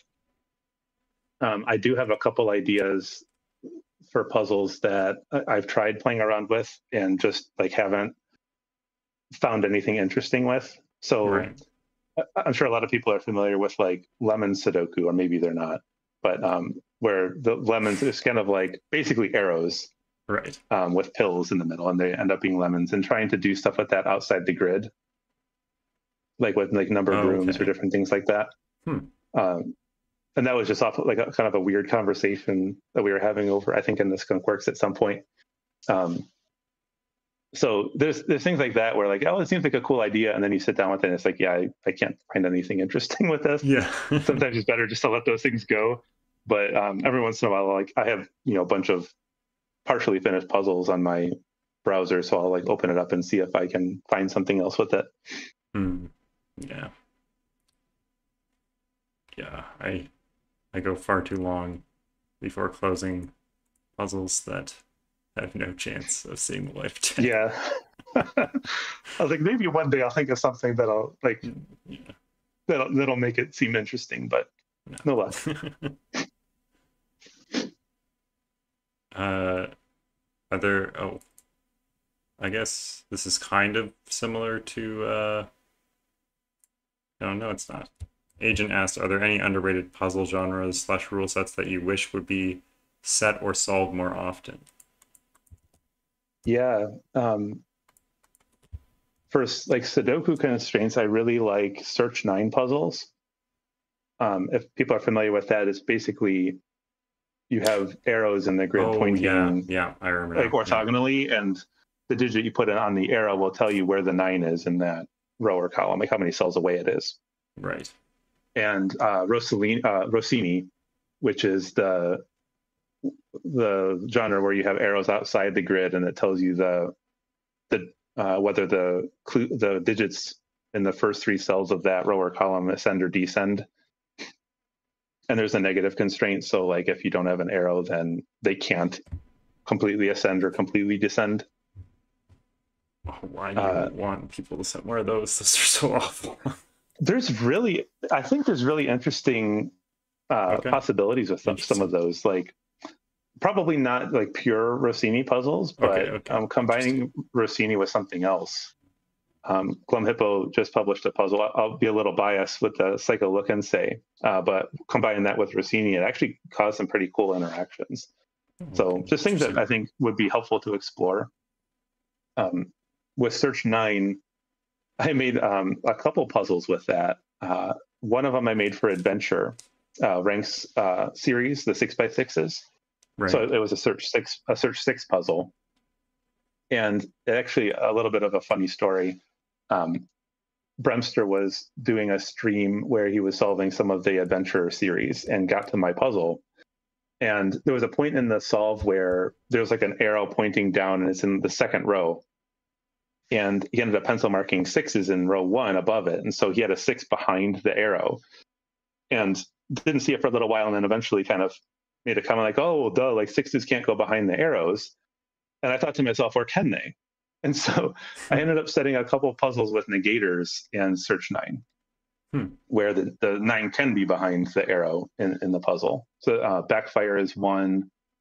I can't remember off the top of my head what the other one is, but I thought that was something that was pretty cool. So just trying to come up with some interesting ways to implement some of these. They're mostly genres, I think, that show up in competition puzzles. Right. And so they sort of get a bad rap for just kind of being like this sort of like high pressure and like sort of maybe uninteresting, or not really set for the purpose of being an interesting puzzle, but set for the purpose of being a competitive puzzle. And I think bringing some of those genres into other variants, I think, is interesting. Yeah, I definitely feel that some of these like rank cages, or the set 9 ones or whatnot, could be more interesting than just another like German Whispers Renban sort of thing again and again and again and again. Yeah, it's like, yeah, just trying to find some other ways to force things, or some other ways to make similar deductions is always interesting. And then for pencil puzzles, from Agent's question, Landvermessung land measurement, really obscure, probably obscure genre. There's only maybe 5 or 6 puzzles on LMD with that. I've set 2 of them, always combined with some sort of deconstruction or some other genre, but I really like that. And I know a few people have started setting puzzles and playing around with it, different ideas with it. I think that would end up being pretty cool. What is one of my puzzles with that? I think, what's the most recent one I did? I found one. Rhizome. Rhizome is one, but if you found one. Yeah, I found it. Rhizome. I foolishly Googled land measurement and then realized that not going to be any puzzles. Yeah. There's some really difficult puzzles with that genre on LMD. There's not a lot of like approachable intro puzzles for that genre. I think the only reason I even knew about it was the Gap series that was on the CTC Discord. I think Triganis set one a couple of years ago that I saw that I thought was interesting, so started playing with it. Worth a shot. I think there's a couple 2-star ones in LMD if anyone's interested in trying them, but they're the 2009 2-star LMD puzzles, so they're definitely not like, I think they're probably closer to 3 or 4 sometimes. Right. Cool. Oh yeah, A38 is great too. Glumhiplo mentions. Heard that mentioned before by Meg, so I think. David Ratner asked, do your children solve your 6x6s or other setters, or I guess maybe a mix of both? They don't solve mine necessarily, but they have a couple of books that we found that were kind of geared more towards kids. So they're still working through those, and being 6 and 8, their attention span isn't always the greatest. So they haven't really gotten into the hobby, but they are showing interest in it. And, you know, if I'm sitting down like with a puzzle or something, sometimes they'll want to sit down with me and do it. So not yet. Eventually I'll get them into like adventure or something, that series, and see how they do. And Pavel, I had an interesting question in the chat here that we ignored, but I have it here saved. Do you have an easier time making logic you like in an easy or hard puzzle?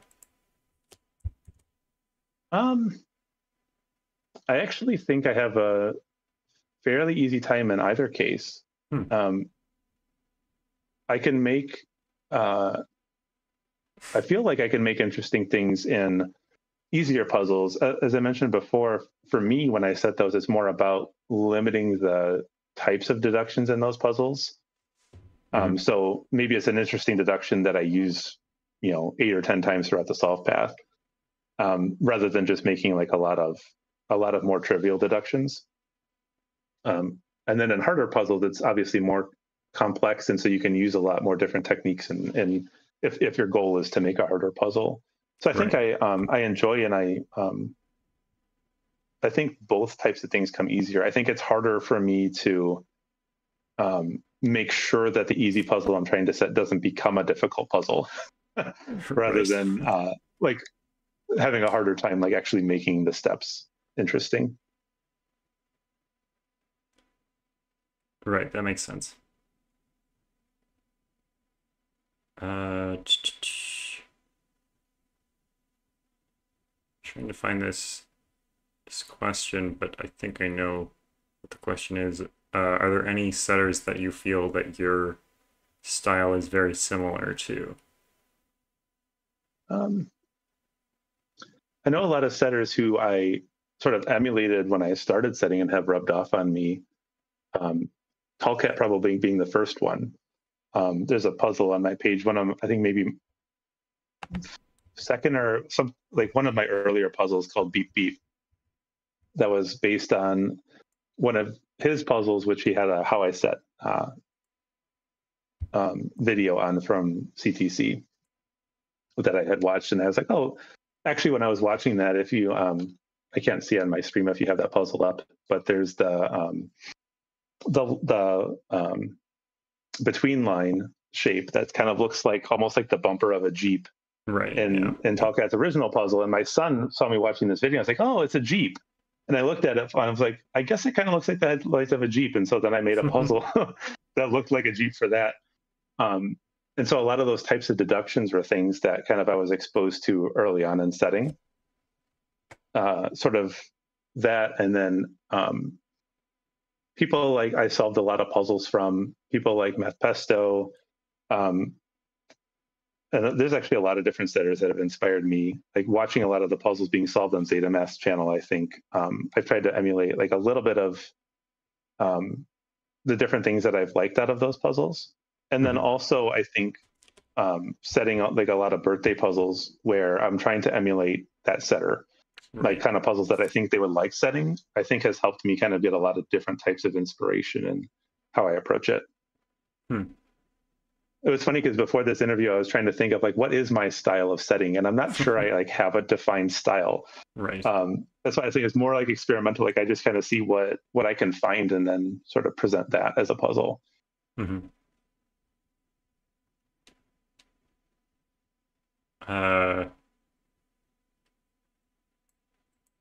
Do you enjoy solving or setting more? I probably enjoy setting more lately, but that changes, I think, month to month. Basically, it kind of depends on, because they're so similar activities. I'm focusing a lot more and sort of pushing myself to improve as a solver as well. So picking up a lot of harder puzzles, and so sometimes that can lead to burnout pretty easily after a while. And so then at the moment, like I've gone through that phase of, okay, I'm going to put the 5-star puzzles down and then just start trying to set some stuff that comes to mind. So I think, overall, I probably enjoy solving a little bit more, but I don't think I would enjoy it as much if I didn't also set puzzles. Talk us through the emotions that you feel when you're starting to solve like one of those 5-star puzzles. Yeah. Now that I've gotten a lot more comfortable with it, it's more less daunting than it was before. It's more just about like trying to get in the setter's mind of, what were they going for with this, or like how did they approach this when they were setting the puzzle? And so when we're trying to improve and solving these types of difficult puzzles, it's trying to be in the mindset of, okay, if I don't solve this, I'm not like a failure of a solver. I'm trying to do something that I've never done before. But after a while, like it does kind of get a little defeating. And so you kind of have to step away once you get to that point and just say, you know, I'm going to take a break from this for a while and then come back to it. You know, this isn't necessarily something that I absolutely have to do. It's just something that I'm trying to do to improve. So Yeah. you try to be a little bit detached from the failure side of things, and then try to learn something. You know, maybe you can't reach out to the setter, try to get some hints for it. Like what was their mindset? What was the intended deduction, and try to internalize that. Right. Yeah. For sure. What's your biggest puzzling regret? Any puzzle you'd like to redo or take back? I don't think I have any. No regrets. Like I said before, most of the no regrets. Most of the puzzles that I've set, I mentioned before, like I'm more apt to just put something out there than I am to like kind of overthink it and try to make it perfect before I present it. Right. I would rather just see what people think, and you know, maybe somebody will enjoy it a lot. And there's kind of an audience for everything out there. So, you know, I'm less likely to kind of hate a puzzle that I made. If I hate a puzzle I made, I'm just going to throw it away. No one's going to see it. Right. But if I enjoyed setting it, and if I enjoyed you know, the process of it, then you know, I'll put it out there. Yeah. I'm a little less selective than some people are about the LMD page. I think almost everything that I've ever said is on there. Yeah. It might turn into your biggest puzzling regret that you told everyone on the stream today that your name is actually Dumediat. Yeah, that's. I was trying to make people forget because we lost the stream for a while, but that's a really good story, though. Yeah. I definitely wouldn't have guessed that if you had given me a million guesses to figure out what your name was. Do you have a puzzling pet peeve, something that you see in puzzles that annoys you, or a specific variant that annoys you? Uban annoys me to no end. A lot of people I've tried streaming it, just like, you know, it's just something that there's some kind of a wall in my brain that can't get past some of the deductions. But right. Not that I dislike it, but it's just, you know, the pet peeve is that I'm unable to solve it, and I'm a very stubborn person when it comes to these things.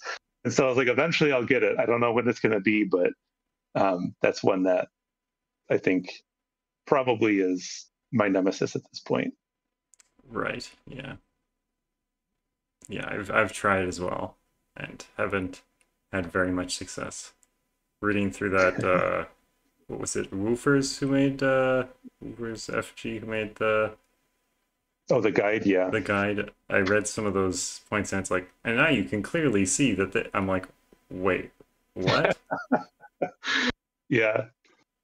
What? Yeah, I'm the same way. I read that and I was like, the nice thing about that guide is it makes it very obvious where I kind of lost the train. Yes. And so, like, pun intended. Yeah. And so, it's like page 5 or something.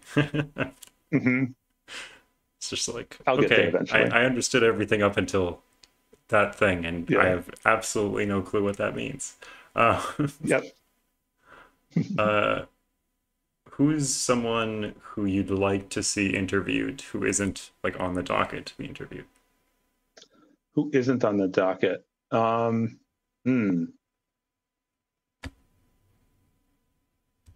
I'm trying to think also of who there are people on there that haven't gotten the votes that I want to see too, but right, sure. Yeah. Or I mean, you can answer someone who hasn't got the votes too. Yeah, that works too. Yeah, for me, it's I'll answer Chameleon, who doesn't have the votes yet. I'll put a plug in for him. Yeah. Just the level of innovation I think that he has, and is able to kind of like implement technology to do things. But just these ideas there, I think, you know, it would be great to see him interviewed. He was like instrumental in making my first CTC feature even a puzzle, right? You know, with the Yajalin fog puzzle. So I would like to see that. Yeah, Chameleon's definitely someone I'd like to interview. So Yeah, and I hate to give a name and like leave anyone out, Yeah, but yeah. like, Just that's yeah. the first name that popped into my mind. I feel like I moved on from Wisteria's second question too early because I think it's related to the first one. But I feel like we've already answered it, so I'm gonna move on from it. Palfly asked, "What are your shortest and longest times to set a puzzle?" Yeah, shortest time outside of speed setting contests is probably about 2 hours. There was a puzzle I had made early on. I don't think I ended up ever publishing it, actually. Maybe I did, maybe I didn't, but it was just like a couple different constraints that I had a break-in idea for. And just like the puzzle just kind of flowed, and I think it mostly resolved itself. And then I ended up, it was a birthday puzzle. That's why it's not published. And it just sort of flowed from start to finish. And I was like, oh, I kind of like the break-in, and what ended up happening with the rest of the grid. It worked out kind of in a lucky way that I ended up keeping the puzzle as it was. And it was sort of intended to be sort of like an easier level puzzle. So I was pretty happy with it. Right. That's few and far between for me, though. I don't tend to get that lucky with puzzles. My longest puzzle is Origin, the coordinate arrow puzzle that I set, which was something over 100 hours to set that puzzle. I can imagine. Over the course of maybe it was like 6 months. And the kind of story behind that is Pietato had made a secret Satan gift for me 2 years ago. That was a coordinate arrows doubler puzzle,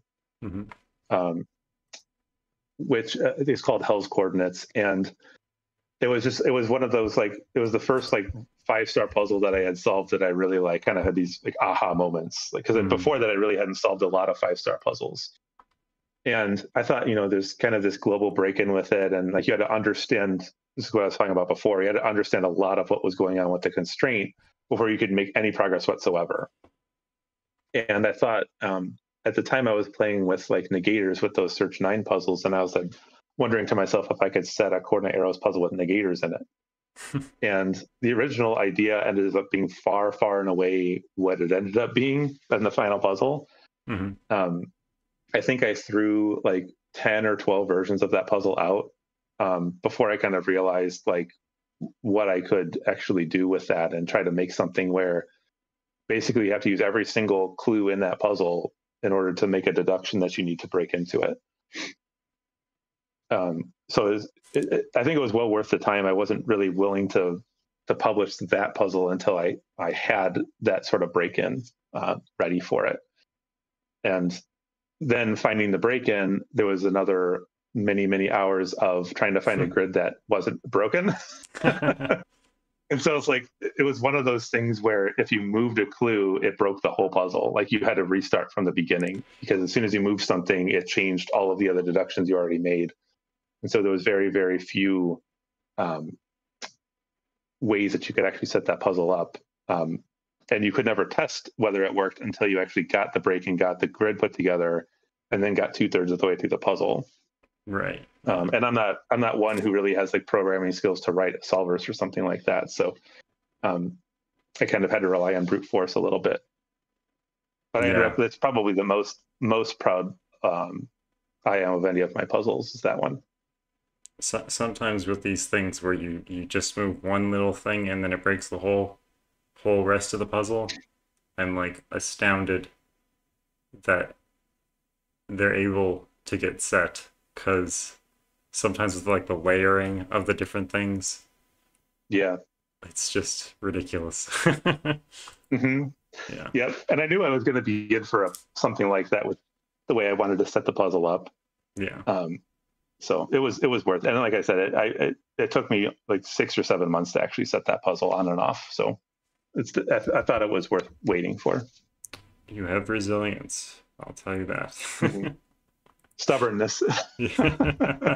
Yeah. Daniel Silverstone asked, "What is your favorite number to use in a puzzle constraint?" That's an interesting. I saw that question and I started looking through my puzzles. Like I use a lot of killer, Right. and it seems like my favorite number is 13. Oh, okay, interesting. And I think it's because usually when I'm putting like killer cages in puzzles, I'm doing a lot of like geometry with them, Right. where I'm trying to force like virtual pairs, or I'm trying to force like where specific digits can go Mm-hmm. in an area. And so I like to set up things that use entropy too. Mm-hmm. So 13 is kind of nice because you have like one middle entropy, one high entropy digit in it. Mm-hmm. And so you can kind of force the location of some of those that way. Also, my first secret Satan puzzle I had set for Faluda, not this past year, but the year before. I had done another wild idea, which was probably second place in Playmaker's question about most BS rule sets. But it's, I'm trying to think of the title of that puzzle, but it's the one where I use, it's a deconstruction anti-night killer puzzle that also uses connect the dots, which is a really wild constraint. Let me see if I can find what it's called for you. Oh, I found it. It's the final test. The final test, yeah. And so you can see the example grid, like what you're in for with this puzzle. But I realized too that in the spirit of Secret Satan, I made it so that if a cell in the killer cage was not part of one of the 3x3 regions, that had a value of 13. And so that's probably my favorite number to use, or the one I use most often. Mm-hmm.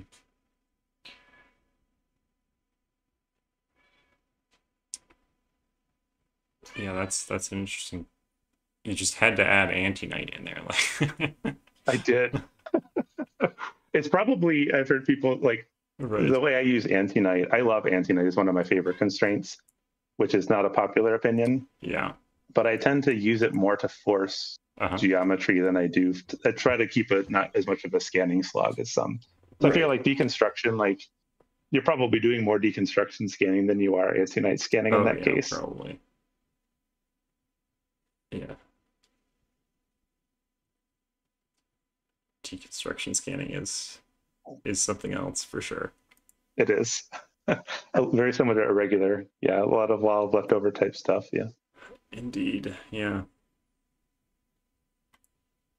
Oh,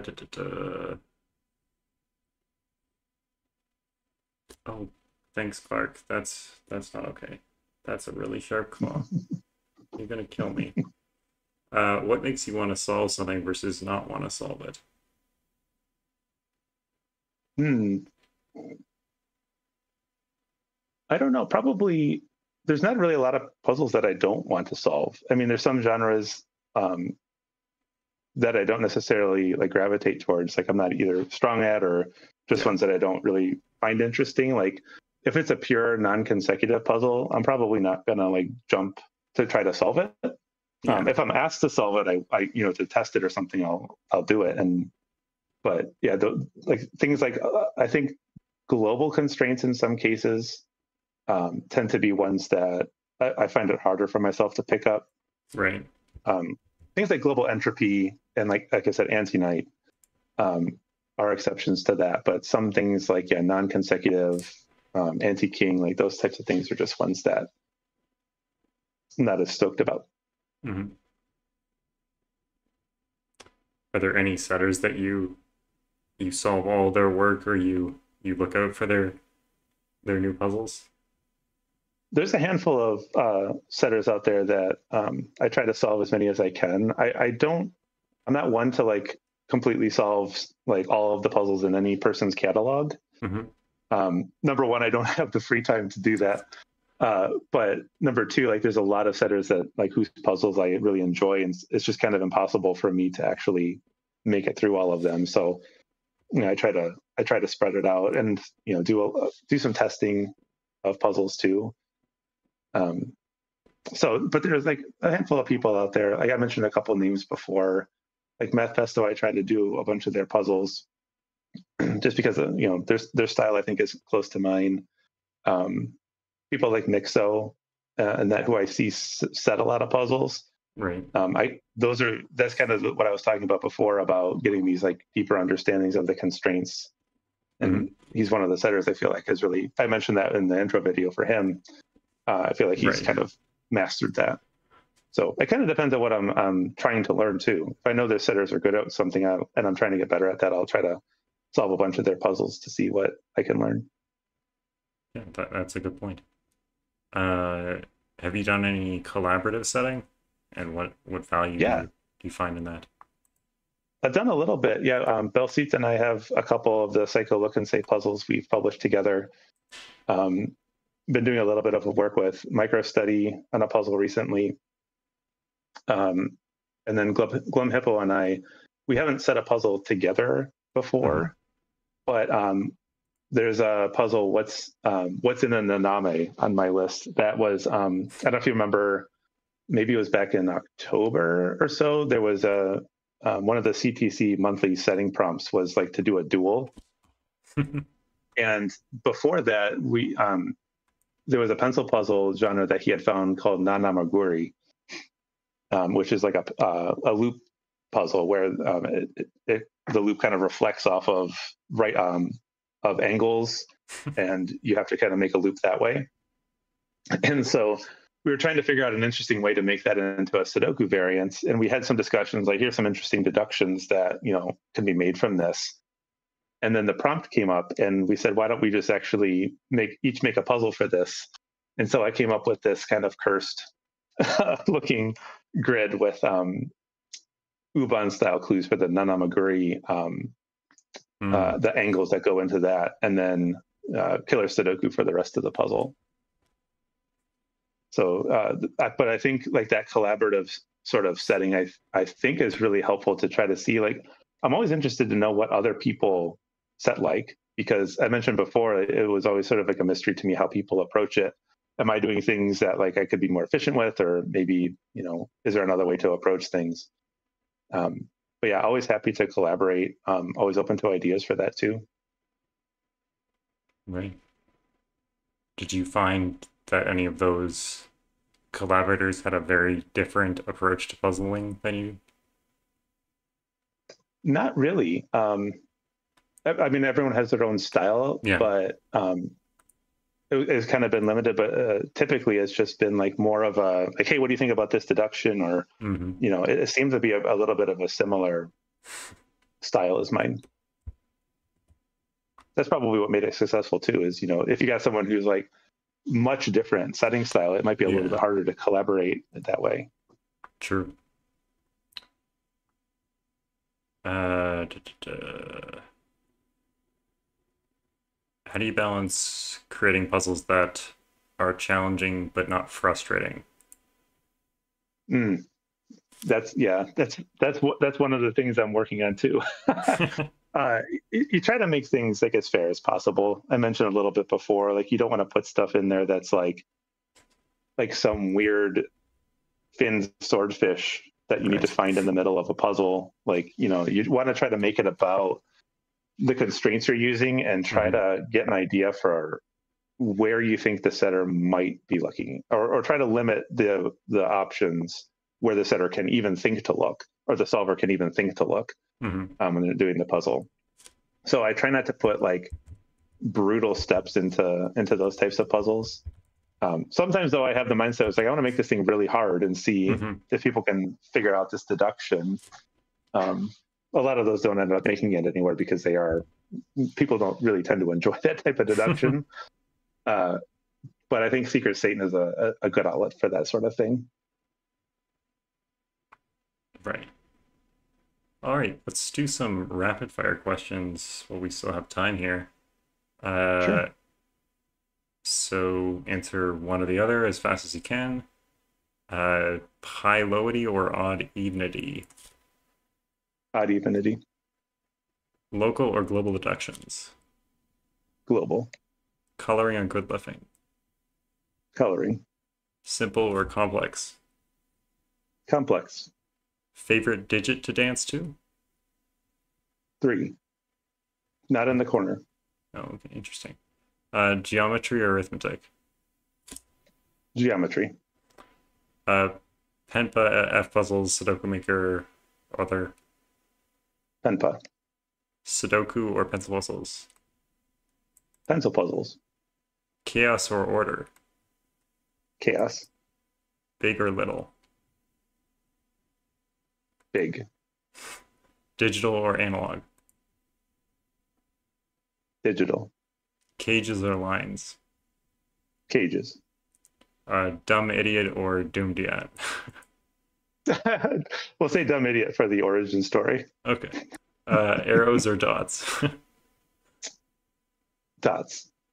Indexers or chess constraints. Indexers. To disambiguate, given or an extra rule. Given.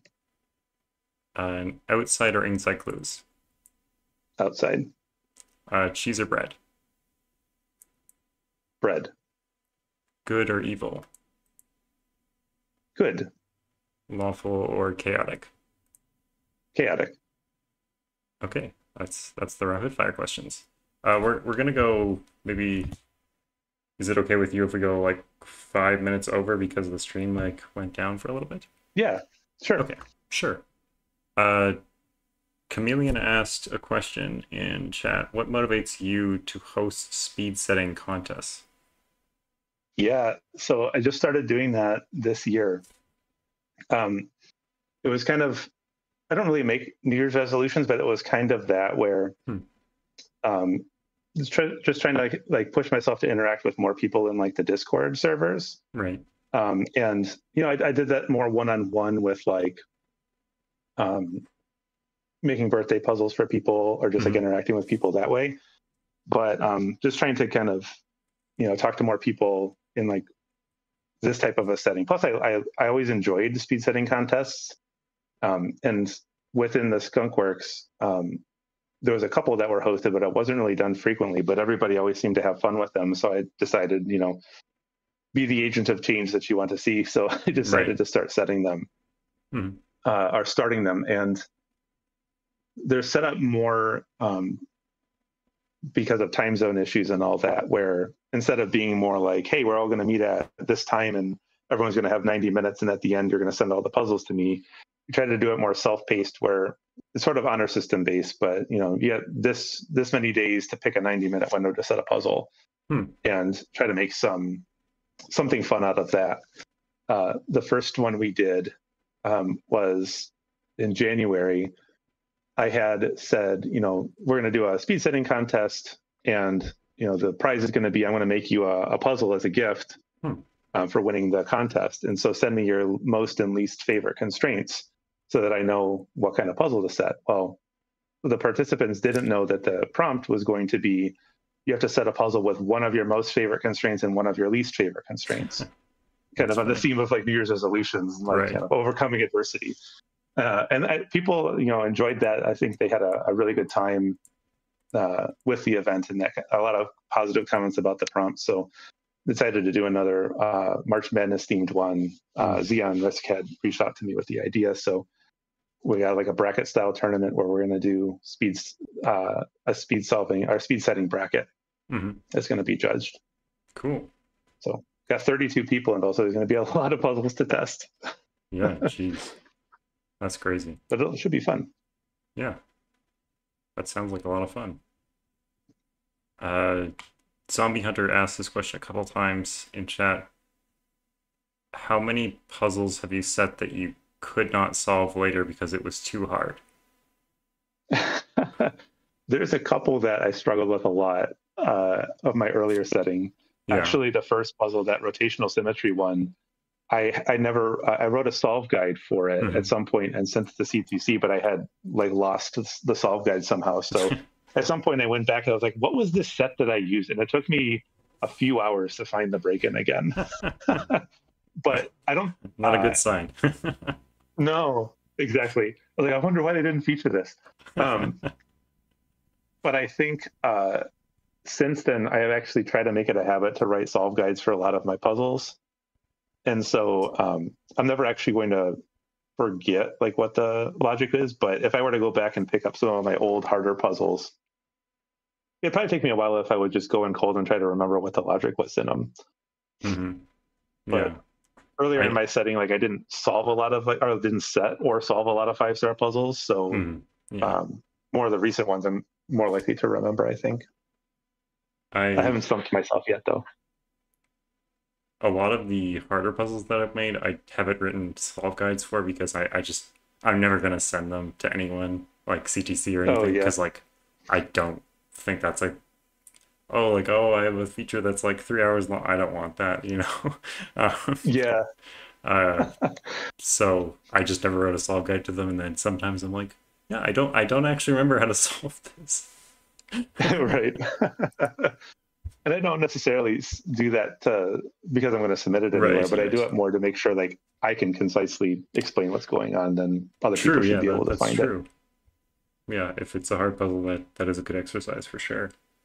Mm-hmm. Well, that brings us to 5 minutes over, so we are. I think we'll call it there. Is that fair, guys? Yeah. Okay. Thank you everyone for joining us, and thank you Dumediat, and thank you to all of these wonderful people, Dumediat included. Yeah, thanks for the interview. It was great, and thanks everyone for voting to see me on here. Is it humbling? Is it right that you're one of my first Patreons? I think that's right. I think I was your first one because I remember being alone in an empty room in the Patreon channel for a little bit. Right. It didn't take long to get more though. Well, thank you especially, Dumediat. You're welcome. More if you have the means, support Me Mercer. He's doing great work here. Yeah. Thank you. Okay. Well, I had a great time. I think everyone else had a great time, and thank you so much for coming on here and joining us. Yeah, thanks. Thanks all. Have a good day. Yeah, have a good rest of your day. And unfortunately, Dumediat won't be able to announce the next interviewee because it was so close together that we had to schedule them at the same time. So FGem is the next interviewee, and it's already scheduled. Sorry, Dumediat. Yeah, but, that's fine. Looking forward to it. Yeah, me as well. All right, see you guys in 3 days for that interview. Bye, everyone.